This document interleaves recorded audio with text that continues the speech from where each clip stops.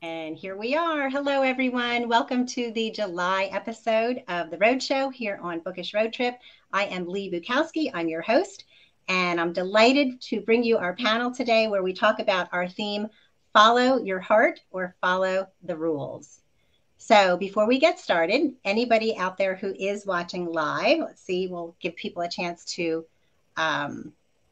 sign on. Actually, let me introduce the panel first, and then I'll give my little programming note. So let's begin with introducing my fabulous panel. So we have Barbara Conrey. She's the USA Today bestselling author of Nowhere Near Goodbye, her debut, and also My Secret to Keep, both published by Red Adept Publishing. Barbara is an active member of the Women's Fiction Writers Association, the Women's National Book Association, Author Talk Network, and she also moderates our online book club here at Bookish Road Trip. She does a fabulous job at that. And full disclosure, Barbara's a dear friend of mine. I'm so happy to see you here today, Barbara. Thank you so much. And you also are a dear friend of mine. Thank you. So we also have Anna Quinn. Anna's the author of The Night Child, which was published in 2018, listed as #1 psychological fiction on Goodreads. And Angeline, which I just read and is fabulous, which just came out this year, which was nominated for National Book Award. Her writing has appeared in Psychology Today, Writer's Digest, and more. She's the founder of the Writer's Workshop in Port Townsend, Washington, where she lives with her charming husband and delightful dog. Some days it might be the delightful husband and charming dog. Maybe that's a sliding scale. Depends on the day. Yeah. Depends on the day. Welcome, Anna. Thank you. And we also have with us Alison Ragsdale. She is the author of 9 best-selling and award-winning novels and a short story collection. She writes, her books take place in the islands and highlands of Scotland. I love that. Described as heart-wrenching tales about family life and overcoming adversity, which of course will fit in very well with our theme for today. Alison's a former marketing executive, originally from Edinburgh, now lives near Washington, D.C. with her husband and 2 beloved dogs. And I just finished Alison's book, The Child Between Us, which is fabulous and I highly recommend. Welcome, Alison. So nice to meet you. Thank you. It's great to be here. Thanks for having me. So before we get started, I do want to tell you, if you are viewing us live, you definitely want to make sure that you can make comments and you can ask questions, but you want to allow StreamYard permission to access your Facebook name. If you don't do that, you will only show up to us as Facebook user, and then we won't know who you are, and we'd like to know who you are. So that's just a programming note. Okay, so let's get to this idea of follow your heart or follow the rules. So we were talking about some things before we went live, but I want to start, I'm wondering myself, so before you start writing your books, do you, is this type of conflict intentional? In other words, do you know that this is going to be a central theme, or does it just kind of unfold in the writing process? Barbara, what do you say to that? Well, all my books, I say all, and I only have 2 published, but the third one is coming. Third one's on the way. Yeah, the third one's on the way. All my books are about the hard subjects. It's like, those are the kind of books I like to read. Mm-hmm. So those are the kind of books I like to write. So it is very intentional with me. And the funny thing about that is, I always thought, and I'm assuming that everyone knows this author, I always thought when I was dreaming about being a writer that I was going to be the new Irma Bombeck. I was going to write funny, but yet relevant. And that's what I thought. And that's not what comes out. It's like, no matter what kind of story I come up with, I will find the darkness in it. And that's what I write. Yeah, no, that's interesting. And I think it's very interesting that you say you write what you read. And, yes, and that makes absolutely a lot of sense. Mm-hmm. I honestly, though, could see you as a new Irma Bombeck, but we'll see. You're just getting started. You're just getting started. And how about you? Is that kind of that hard, writing about the hard things? Is it intentional at the outset, or do you kind of come up with things as you go along? Yeah, well, the theme for Angeline, with the theme of to follow your gut really in your heart, or break the rules. I didn't know it until really I was quite a way into the first draft. I rarely know my themes until I start writing, because my stories tend to come to me in my dreams. Mm-hmm. And so when Angeline first appeared in a dream and continued to reappear and reappear, become more vivid, then I start to, when I get up in the morning, I sketch the images in my sketchbook and I start mind mapping what all the possible themes could be. So when she originally, I saw her lying on the floor in this prostrate position, then I start to feel like, oh, this could possibly be a theme of submission. Or when she's facing the sheriff and the faces are very intense, I think, what is this going to be about? Is this going to be questioning authority, misogyny? It could be anything. And so I just keep looking at the pictures and considering what they might be and what is this about and what does she want and where will I go with her? And I just really just try to serve the character and see what it's about. Yeah, I read somewhere, and so many quotes by authors, but exactly what you just said, that when you write fiction, you figure out what your character wants or doesn't have, and then let him or her take you there, follow him or her. So it's kind of, that's interesting that you say it kind of unfolds and comes in a dream, and your cover captures that whole idea very, very well. Your cover is very striking, very beautiful. Yeah, thank you. I think it's part of the joy and the conundrum of writing is the not knowing and to see where it leads you and the discovery of it. For me, anyway, yes. That's the part I most love. Yes, and it can be a blessing or a curse, depending, how it's going. There are a lot of days when you're just, what does this mean? Oh, I hope it doesn't mean that. Right, exactly. And the days where it's like, I should be doing anything but this, when it's too hard. Alison, so your books are described as emotionally charged, as the hard things, people overcoming adversity. So do you, when you're going into your writing, do you know that's going to be a central theme, or more like Anna, does it unfold as you're writing? I think it's sort of become almost a trademark for me, but not something I did intentionally. Very much like Barbara. My intention when I first started writing, because I love to laugh, believe it or not, when most of my books make people rush for the tissue box. I was going to write the next Bridget Jones.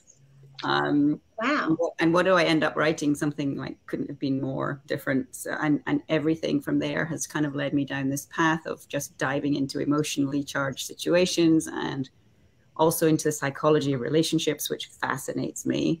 So I would say I certainly don't always know what the central theme will be, but I generally create emotional dilemmas for my characters where my readers will be saying, oh my gosh, not only what is she going to do, but what would I do if it were me? And that ability to try to find a way to pull the reader inside their skin and have them just feel it and breathe it and put themselves in their situations. I think that's something that kind of drives my writing.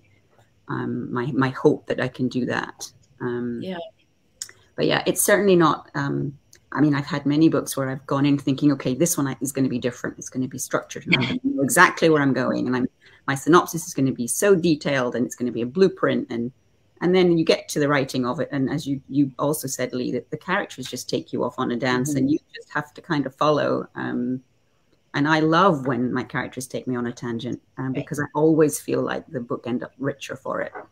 Oh, absolutely. It almost becomes like it's out of your hands. And I think that, there's a misconception among nonfiction readers that fiction, nonfiction is for people looking for solutions and looking for connections and looking for what would I do if this were me, or what should I do because this is me. But fiction does the same thing, as you were just saying, Alison. I mean, you want people to be in your character's skin.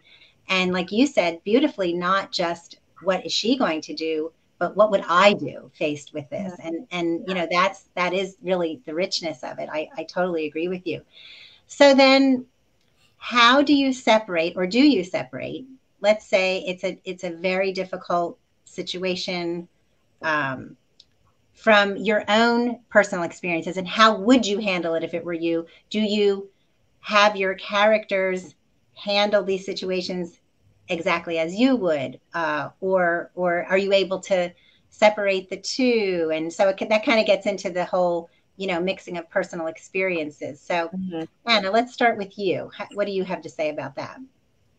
Well, I would say, because fiction is so much about getting under the skin of your character and exploring something, for me, that I might not know about. But I do find, when I am exploring it, I'm going not to my personal experiences, but to my emotions that are similar. So I may not have, as in Angeline's case, she lost her entire family in a tragedy that she blames herself for. I may not have experienced that tragedy exact, but I have experienced the toll of loss, and I have experienced losing people. And when she goes through a situation where she's bullied as a middle school teacher, we witnessed so much bullying, and it was part of my, I feel like, life mission that I really want to have conversations about bullying. So I know, and having been bullied myself, I know that rejection and that feeling.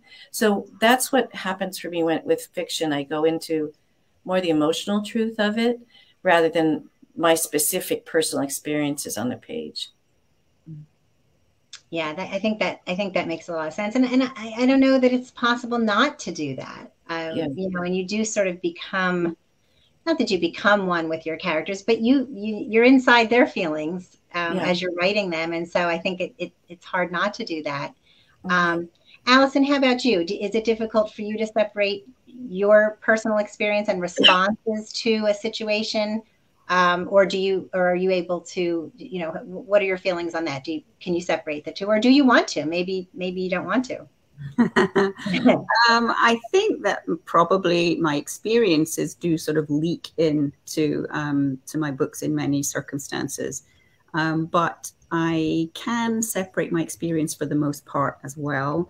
I think sometimes I do have to pause and sort of remind myself that this is the character's story, not mine. If I'm really deep into something, particularly in the emotionally charged type scenarios, you pull from your own experiences and your own emotional responses to things. I think that's just human nature. But I think when you're digging into that kind of level of authenticity, that then comes through in the writing as well. So I think it enriches it to a certain extent. I think that reminder, this is not my story, is also for me a very healthy landmark, so that I can allow the characters to have the freedom to make their own mistakes or choices or reactions and come back and be authentic in their own voice. So I think there's a sort of healthy melding of letting that happen and also keeping the lid on it. Yeah. And that authenticity is so important. And Alison, you've written 9 novels, which is like, my goodness, but you almost have to, like you said, you have to keep reminding yourself, this is her story, not my story. And I guess when you've written that many books, and I hope to know one day, you don't want your characters sounding the same. Right. So you have to really keep unless it's, a series, or it obviously is the same character, but so that very conscious reminder to yourself that this is her story is very is a very useful thing. Yes. Barbara, what do you say? Oh, I'm sorry. Were you going to say something else? No, I was going to say it's interesting when it's hard to sometimes not get in your character's way, and you want to, like, you see something, you want them to do it, you have an agenda for them, and you're worried about them. So no, don't, and that's when I usually notice that's when my writing does block or shut down, when I'm trying to direct the agenda too much. And then when I catch myself and I get out of the way, it starts to flow again. But that's the hard part for me, is to stay out of their way. Yeah, I totally agree. I agree because you it's like you said, and you're the one writing it, and yet you're thinking, no, no, don't do that, don't do that. And yet because you're too much in your own way of letting that character develop authentically as someone separate from you. Right. And it's hard. Authors, I mean, we I think authors, you pick apart your life and you think you write about things you've experienced or things you know, and so it creeps in whether the story has anything to do with you or not. Barbara, what do you say? Well, I think in many cases my characters make better choices than I did. But I have found something just recently that is like just tickles me. It's like I will write something the way I would react to it, and then I will rewrite it exactly opposite. And that's exactly what I want. And that turns out to be what I want it to be. So it's kind of funny. It's like I'm pushing myself out of the way. And it seems to be working. I mean, I've written characters that I have no knowledge of how they actually work, like pediatric oncologists. You know, I've done a whole lot of research, and I can not only the research, but all research, but finding people survivors of horrible acts and seeing how they reacted, because I don't, thank goodness, I don't have a lot of that under my belt. I haven't experienced some of the things that I write about. Other things I have. And yet still, I find that if I write it with my knee-jerk reaction and then turn around and rewrite it, reacting opposite to that, it works out beautifully. I'm tricking, I think. I'm either tricking myself or my characters. One or the other gets tricked, and it seems to work. And it flows much better, too. It's like I can write it more easily than when I write my reaction. I mean, one of the things that I love about reading and writing, but to start with reading, because that's where we all started. We all started reading books and just fell in love with it so much that somehow we got hooked on thinking we could write them. It is developing empathy. And I mean, it's like people, I swear, and I have 2 ex-husbands I will, like just point the way to. People who don't read, I don't know where they get their empathy from. Right.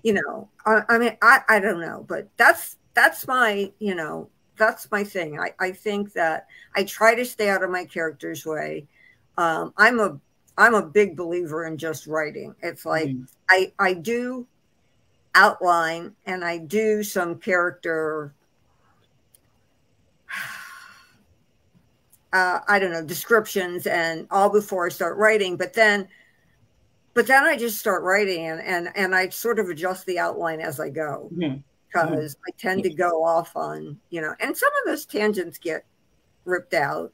I mean, it's why I'm a slow writer, I think, because I'm not more structured in my outlining. And I think I don't maybe think enough before I start writing. It's like I start working on it and I get so excited I have to start writing it. And it's like, it's hard for me to not. Alison, you're shaking your head. Please tell me that you feel some of this, because I consider you to be such a pro at, 9 books, and your books are fabulous. And so I don't know. That's just how I feel. It's like, it just sort of goes. Thank you. I appreciate you saying that. And the feeling is mutual, believe me. For me, I started out with that sense of just give me the page and let me go.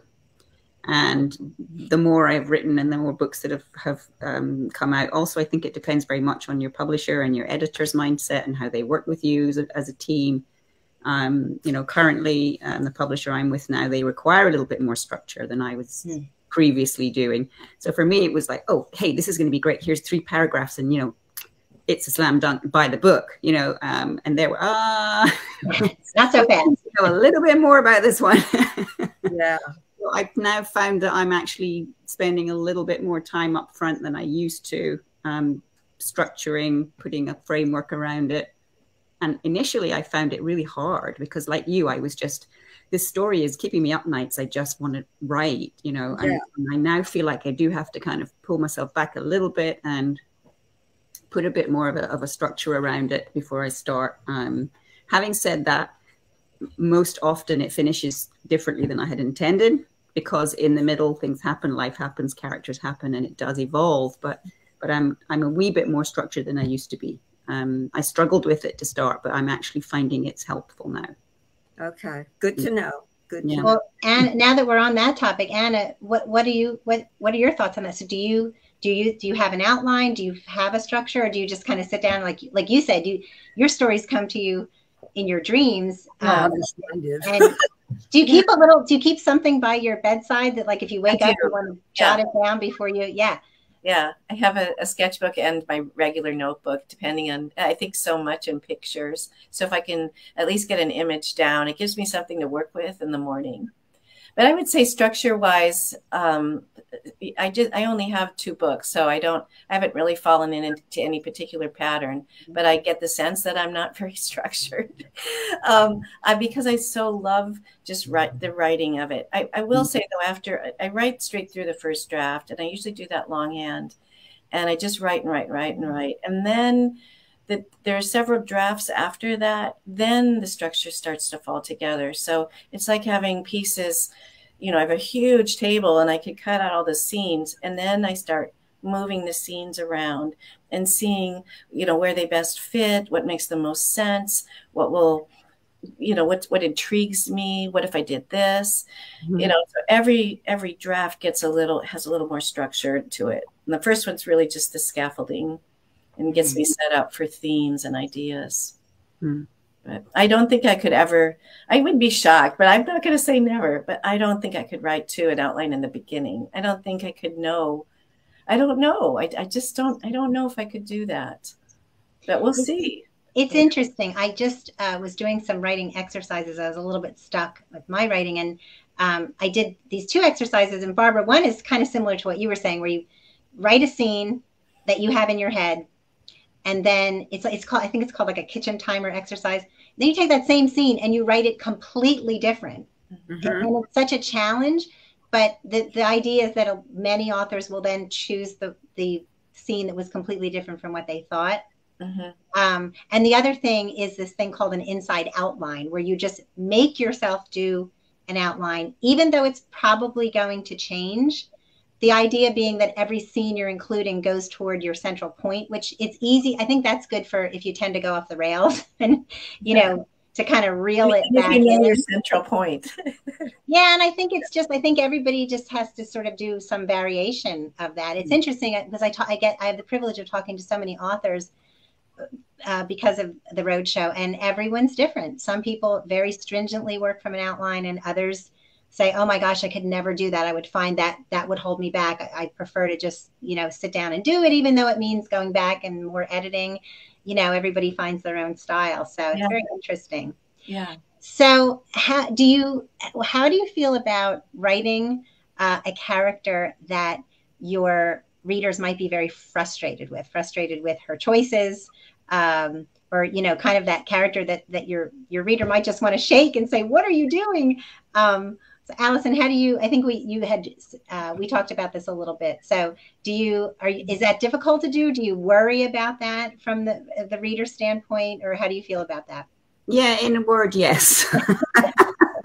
It's been a challenge for me in the past. It always has. And I, you know, my couple of my very early books were, my main critiques were, look, the character is just too perfect. This person would not, this isn't real. You know, you have to have, you know, there has to be the downside, the dark side, the bad choice. And so I had to really work on that in the editing process. And I worry that if the character is too fallible, which, you know, we all make questionable choices. Let's face it, you know, we all look back in life and go, what was I thinking? Some of us more than others. Well, But I was afraid that if we, if I went too far down that road, then the reader might not forgive them, those mistakes or those choices or those, and that would turn the reader to the point where they're like, do I really care what happens to this person now? Because she's just driving me nuts. Right. So it's finding the line for me between, sort of forgivable mistakes and sort of anything that's too heinous is difficult territory. And I always want my readers to feel like the characters are really relatable and that they can put themselves in their shoes and feel their feels and as I say, consider what they would do in their situation. So I don't tend to write characters that are extreme in some respects in that way, but which is kind of paradoxical because some of my favorite literary characters are so far from perfect. I mean, people that I love to read, like, I mean, look at Eleanor Oliphant, for instance. She's kind of like wonderfully awful. Oh my gosh, that was such a great book. Couldn't get enough of her, so there's that. I have to remind myself of that when I feel that kind of fear taking over. I'm like, come on, just take a bite. It's okay. Readers, and don't underestimate readers also, because I believe that that does happen sometimes. Don't underestimate them. People have the intelligence and the integrity and the empathy to read and understand why this character did what she did and where she's coming from.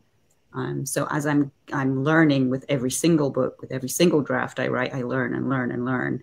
Mm-hmm. I guess I'm learning that that's, shouldn't be as scary territory as it once was for me.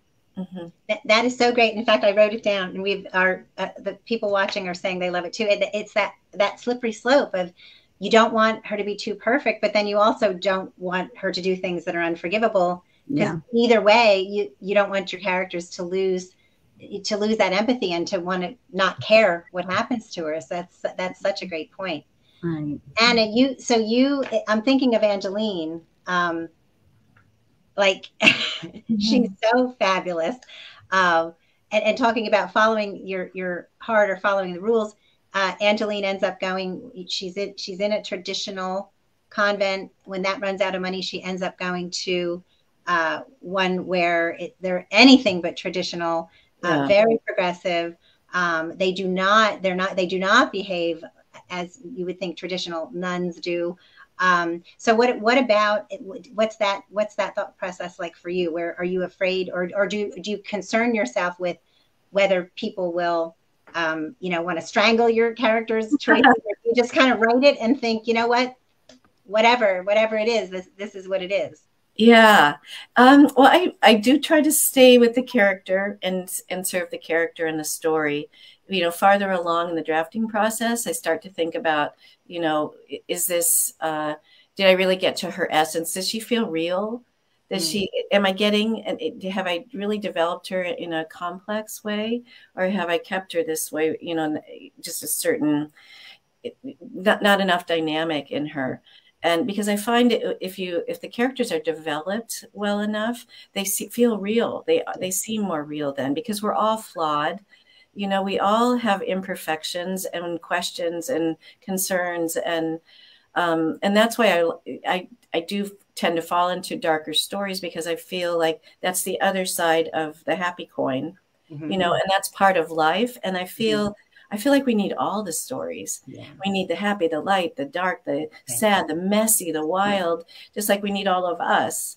So I'm happy to, raise my hand for the dark character. But, with Angeline in the beginning, because she's she has so much self-loathing, and I worried about her and how she was handling that. So I thought it was interesting. She was feeling in this extreme way, this extreme loss and guilt. And so she chose to go into this cloister, not for the wrong reasons, really. Mm-hmm. And she thought that would be her atonement. She could, pray for the suffering of others, because she'd caused so much suffering. Mm-hmm.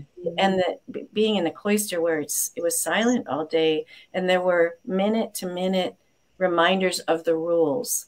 And so the rules were very clear, and she didn't, because she no longer trusted herself. The rules were very helpful to have. And because I think that's what happens in our identity when we don't feel like we're the driving force of our lives anymore. We let other people make the rules for us. And that's what she was doing.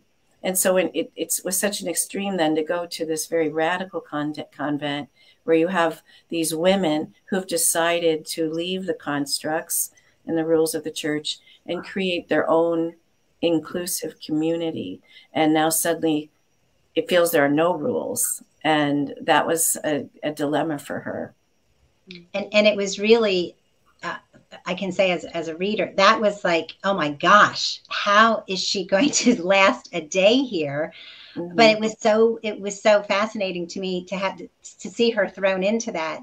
And that's what really, you know, because I think we want to see our characters evolve, because if they're in conflict and they're in crisis.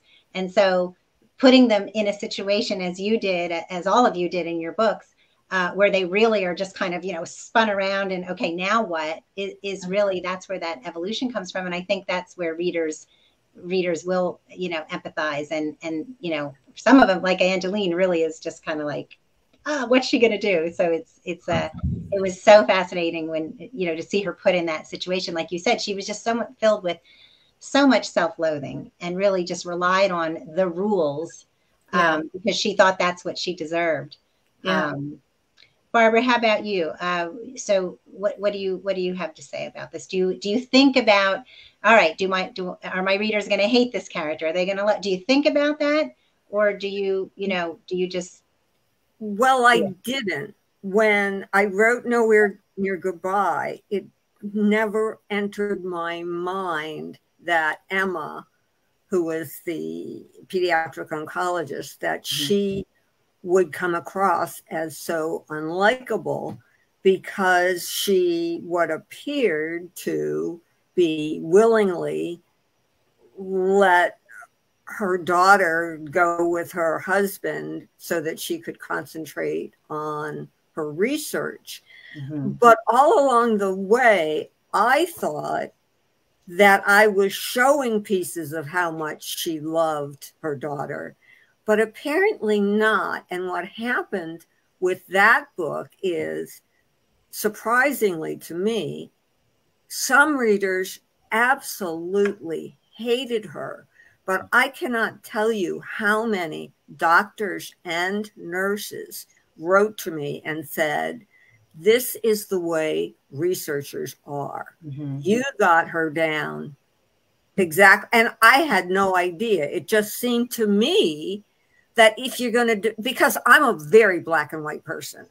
So it seemed to me if I was going to devote myself to something as important as curing a brain tumor, I would have to devote myself 24 hours a day. And so that's how I created Emma. And I was really shocked.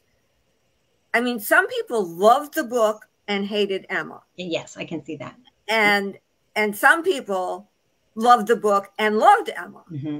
And so it didn't really give me a good idea of what's the best way to write the character.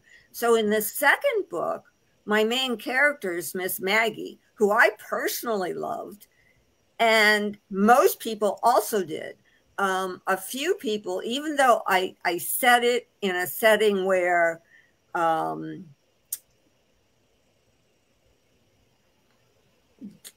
gay people and lesbians and gay men, and in a time period where it was not at all accepted, trying to make it understandable that this is how this woman reacted when she discovered that she loved the woman. Right. And most people got that. It was like in that time period, that's what it was like. And I mean, some people even commented, I bet there was a lot of aunts and uncles and whatever that we did not know about. You know, we did not know why they made these choices. And the next thing you know, they have a roommate, whatever, because people didn't broadcast their love. So I thought that would help. And it did for the most part. But now with my third book, I wanted to write, surprise, surprise, about a man. My main character, well, there's two main characters. It's a husband and wife. but the man is really the main character. And I wanted to write about a man who was a bad man, made bad choices, and then turned into a good man. And I wrote it that way. And then I discovered that in order for readers to love him and then hate him and then love him, I had to make him good to begin with. Right. Which involved a complete rewrite. So we'll see whether that works. I don't know. It's like, I am, and I'm sure you all are too, amazed at how involved our readers get in our characters. I mean, I've done book clubs where the readers talk about these people like they're sitting across the table from them. And I so want to say, you do know they're not real, right? But of course I don't, but because I'm just like amazed how, but I do that myself. In fact, I actually contacted Jodi Picoult because I was not happy with a book that's how it ended. And what was the book? My Sister's Keeper. Yeah, no, it was one of her more recent. Yes, that one definitely. But it was one of her more recent ones. It was the one about it was the one about Egypt and all of the yes, something of thirds, whatever. Yeah. And the way it ended, it was with everything else, there was also a love story. And it was like the most emotional love story I've seen her write, in my opinion. But it ended in a way that most of us would get our hands slapped if we did it. It was like we didn't know what choice she was going to make. And I literally wrote to her and I said, I did not like the way you ended this book. Oh, God. I did. I seriously did. And not that long ago, like a year ago. And I said, I did not like the way this ended. And I told her why. You know, I told her because this is like a personal story to me. A woman has to choose between leaving her husband and her daughter and going to the man she loves. Okay, it's a very personal story. And she left it like, well, what choice did she, you know, what was her decision, right? So she responded to me. I mean, my letter was very respectful. And she responded to me and she said, so if it was you, would you leave the man who, you know, was like the love of your life from the time you were, or what would, and so that was my answer. I knew then that her intent was she was going with the lover rather than stay with the dependable husband. That is how I interpreted that. She could have meant something totally different, but she answered, you know, it was like, that is amazing. I know, right? That's amazing. And it was like, she can be approachable and she can also not be approachable. So I think it kind of depends, maybe, I don't know, on her mood, on the book, on the question. I mean, I was very respectful, you know. Well, I'm sure you were. Yeah. I think that happens so often with readers. They just are so, sometimes you're just so infuriated that you, and especially when you're not really sure exactly what the intent is at the end. I always, sorry. No. I always appreciate how Jodi ends her books. I think they tend to be a little arbitrary, and for me, I love an ending that just leaves me kind of challenged. You know, it makes me think a little bit. I definitely don't need the happy ending. I want it to make some sense. And when I think about some of her endings, we were talking about My Sister's Keeper, and I won't spoil it if people haven't read it, but I was very sad at how that ended. And then the more I thought about it, I thought, because I was putting a certain theme on her book, and when she was probably she may have been writing about the fragility and randomness of life. And then her ending is perfect. You know, and that's what I'd like to think about. I think Great Gatsby was Grapes of Wrath, Hamlet, that we don't, Romeo and Juliet, we don't have to have, I think for me, I want to have endings that make sense and maybe shift the theme a little bit about, you know, maybe we thought it was a character that wanted power, but instead they got the knowledge that they deserve to be loved. or they deserve to be forgiven. So it makes us think about it. So it's fascinating, you know, and that's what readers are so interesting to hear from. Yeah. And I think it's also fascinating. I think just bringing up, you know, things like, I know we're getting a little off the rails here, but you mentioned The Great Gatsby. You know, you read that in high school and you're like, oh, these glamorous, and then you read it when you're older and you're like, these are terrible, awful. Yeah. They're all your perspective change because you live life and you have experiences, and then you, as we were saying, there's more of that. Well, what would I do? Yeah. Because you have more life experience. So what about the happy ending? Do we, so Anna brings up a great point. And I think we've all gotten feedback from readers about this. What do you think about, we have some great comments here. We have Alison, Janine is thanking you for talking about the balancing act between perfect and fallible characters, which is, you know, crazy. And Michelle is saying empathy plays a huge part. I think so many of our women's fiction readers do.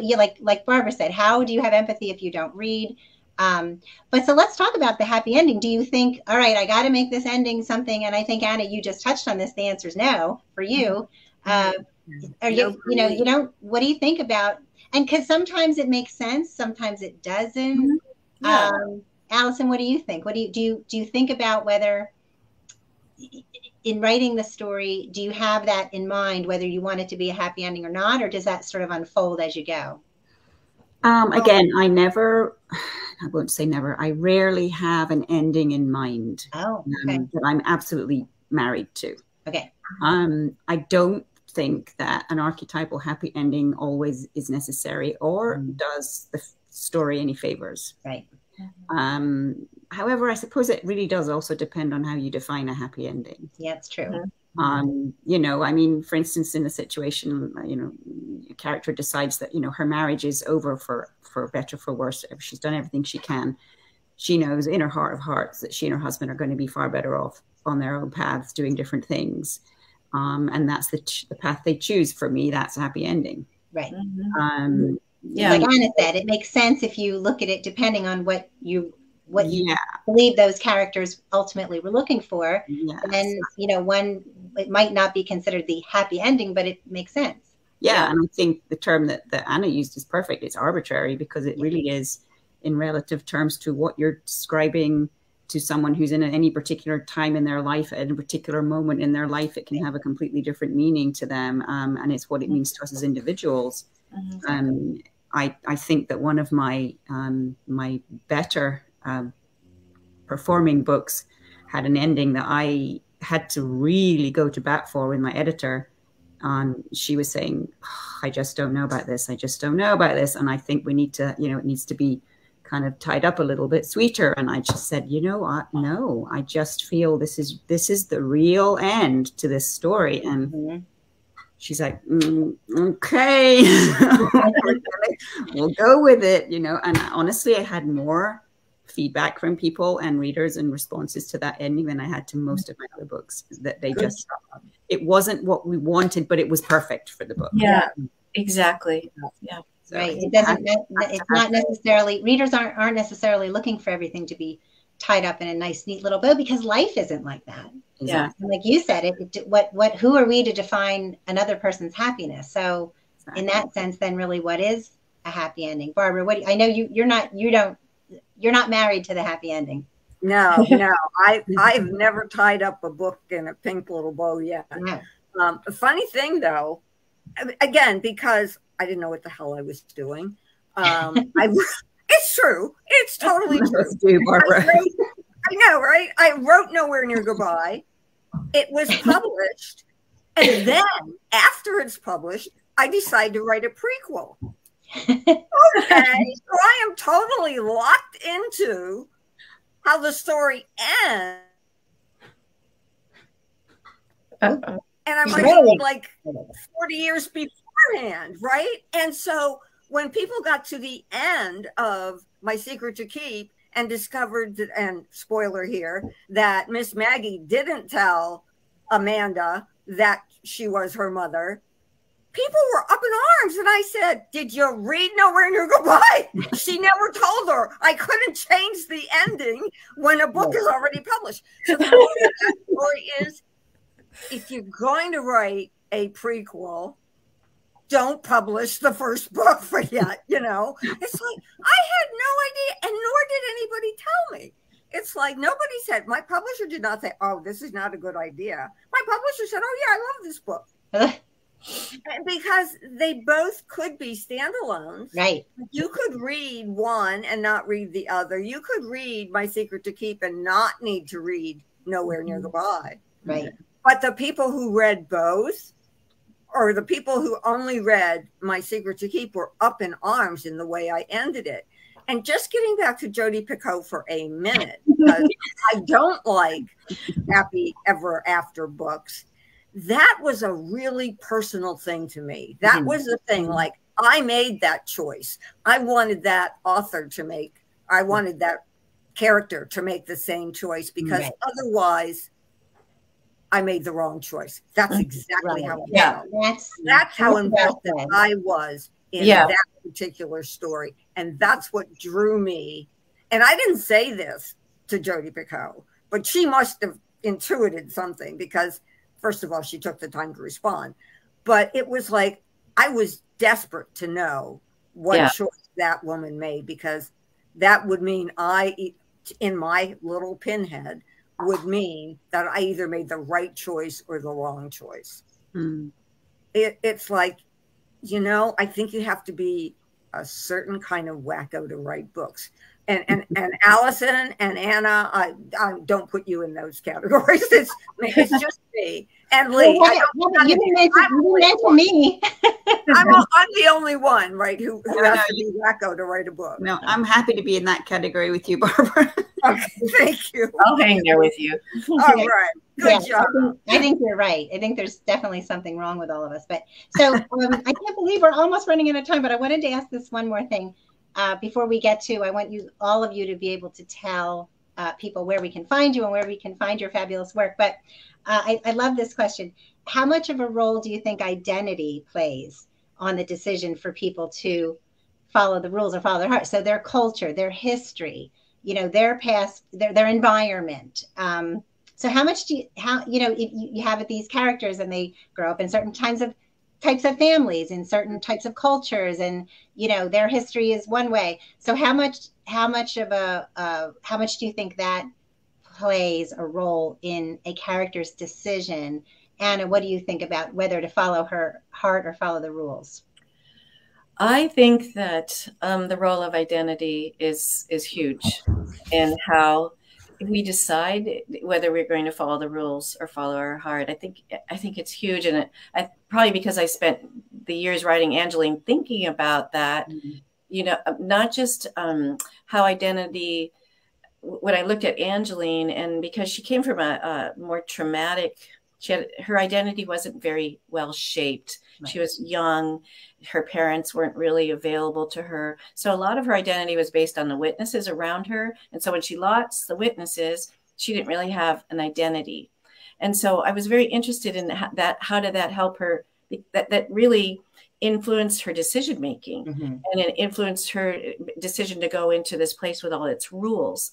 So then I became very interested in, so if you come from a background of lots of support and love and education and conditioning that allows you to speak out in your home, how will you approach your life then?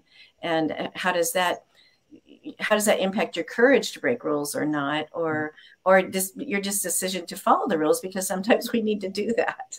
You know, so I think it's huge that courage and fear kind of exist together. You know, if there wasn't the fear, we wouldn't need the courage, and we need the identity to face the fear. Exactly. Yeah, that is well said. And when you get to Angeline's, you know, when you read then get a little bit more into her childhood and what had happened, it makes, you know, her choices then again, they make a lot of sense for what she thought she deserved. Alison, what do you think about the role of identity? I apologize. One of my dogs has decided to toss a ball around the room for a second.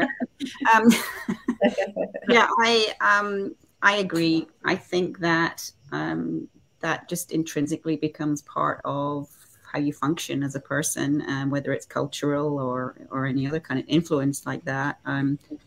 certainly having lived in different cultures around the world, it would form how I would write about that person, depending on where they'd come from.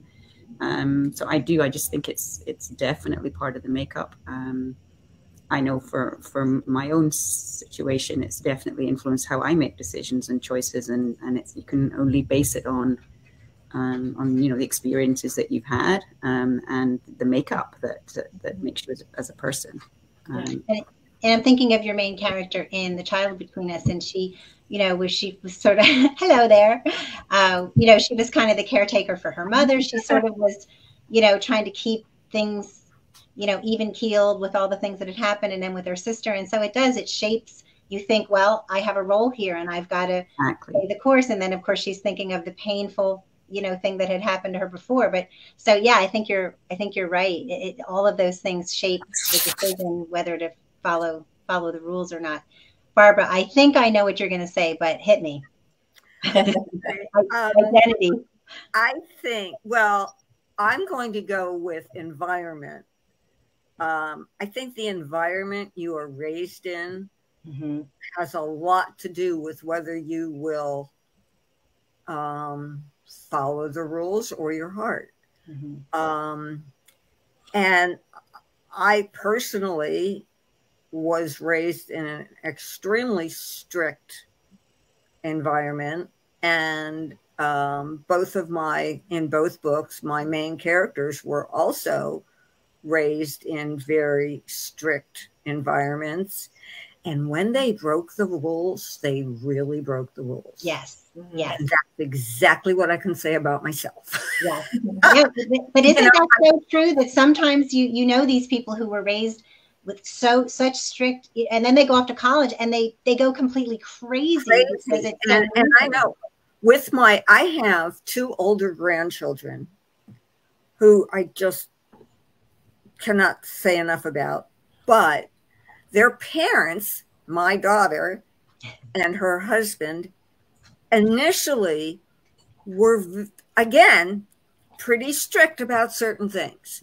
Lenient about some things, but really strict about, you will do this and you will do that, right? Well, they basically were a lot different than me, and they said, bull.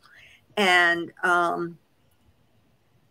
so finally my daughter and her husband saw that it wasn't working. Right. And they let them make their own decisions in things that they should be able to make their own decisions. And those 2, 25 and 23, I mean, I'm not going to say they're perfect, but they're pretty close to perfect. They're pretty close. I think it's an example of, if you don't have the chance to grow and make mistakes as a young person, you could be in a whole lot of trouble as an older person. So I think environment has a whole lot to do with whether you are going to continue following the rules or not. But then I have a younger granddaughter who just turned 16. That child does exactly what her mother says. It just kills me. Because her mother did not do that. Her mother did not do that. That child does exactly what her mother says. And she's 16. And she seems perfectly happy. And so that's good. That's good. So it's like, you're waiting for her to act like her mother did when she was 16. And please God, just for like one day. Just for one day. Let her act like her mother did. But no, she's just like, but I see there is so much love between them. So, whether that changes or not, I don't know. But don't you find people, and I think this is another reason why we write, people are so fascinating. The way they react to different scenarios. Yeah. It's like you can't necessarily always ever assume, figure out what, and it makes us so fascinating, I think. That's what I love about the whole psychology of relationships. Is I just find that there's so much material in just that you could write about it forever, as far as I'm concerned. Exactly. And when I was in college, I wanted to major in psychology. And of course, at that time, you would be a teacher. That was what you were going to be. And, you know, so I graduated, but did I ever teach? No, because I got married and, you know, whatever. But I don't know. I just think you follow the rules until you just can't anymore. I totally agree. I mean, I know that's what I did. And I think, Alison, you said it earlier, that's what makes us all, and I think we all, actually all of you touched on it. We need all of those things in our books, because we are all of those things. No person does the same thing in every situation. We come from different environments. We come from different histories and backgrounds and so forth. And we could talk for another hour. This has been so great. I want to, though, make sure that we have time for you all to tell everyone out there where we can find you, where we can find your work, what you're working on next. So, Alison, why don't we start with you? Great. First of all, thanks so much for having me. It's been so good to talk to you ladies. My books are available, as they say, everywhere, online, Amazon, Barnes & Noble. Currently working on my next novel, which will be out in the spring of next year. So I'm excited about that one. My last book, The Child Between Us, is coming up in August, actually. Going to be on a Kindle monthly deal in Canada, Australia, and the US. Whole of August. So I'm very excited about that. Nice. If people haven't read it yet, then it's a good time to grab it, is in the month of August. Great. I would highly recommend. It's a great book. Yeah, absolutely. Anna, where can we find you? What are you working on? You could find both The Night Child and Angeline anywhere you like to get books. And I think, and I'm hoping that most of the libraries are now carrying both of them. And I like to support bookshop.org, because they support independent bookstores as much as possible, or just your local independent bookstore is a wonderful way to keep those alive.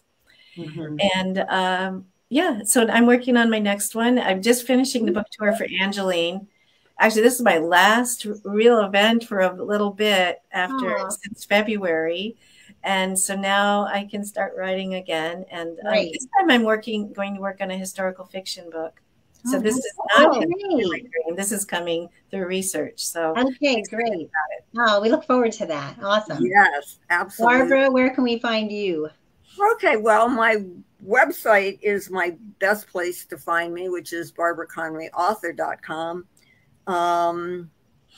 My books are available anywhere online, whether it's Amazon, Barnes and Nobles. A few bookstores do carry my books. A lot more libraries carry my books than bookstores do, which is, I think, wonderful.